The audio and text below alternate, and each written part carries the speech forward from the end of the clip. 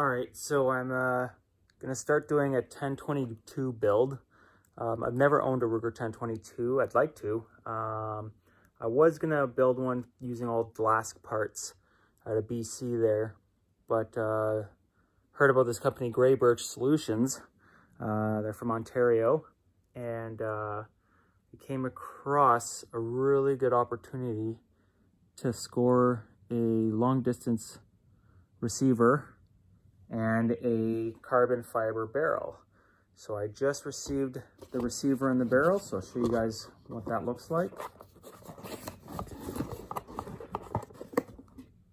So that's the receiver there.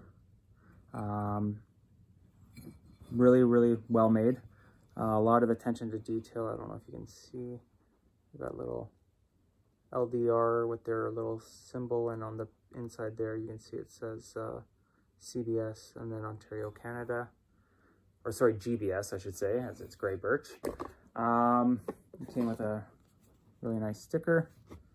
And then the barrel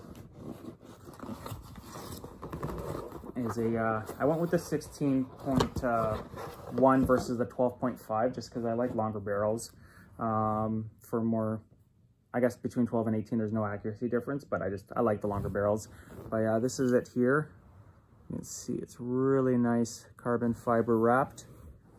See down there, it's pretty nice. Again, their little logo there, 22LR, and it's got the threaded barrel.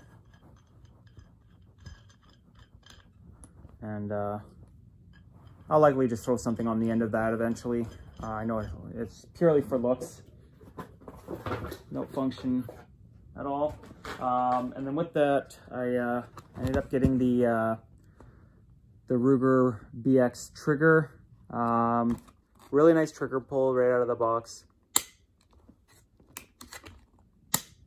I guess the standard Ruger trigger pull is around between, I guess, 4 and 6. This one's supposed to be in around 2.5. I'm also ordered a M Carbo spring kit for it, just to lighten it up a little bit. My Remington 700 has a 1 pound trigger pull, so it's really crisp. So likely with the trigger kit, I think I'll be in around the 1.5 pound trigger pull.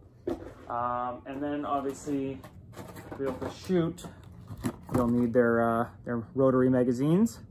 So I've got that. I did order some parts from Dlask, and I got their extended magazine long release, and then I've got some other little upgrades and stuff coming, but I'll talk about that in my next video when I get more stuff together. All right.